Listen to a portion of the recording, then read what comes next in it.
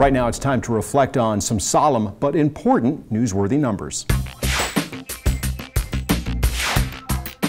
37 seconds. Every 37 seconds, one person in the United States dies from a cardiovascular event.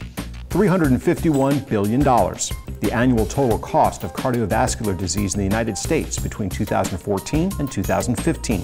It's projected to increase to $749 billion in 2035. 82,735. The number of deaths in the United States that could be attributed to high blood pressure in 2016. By 2035, the total direct cost of high blood pressure is projected to increase to an estimated $221 billion annually.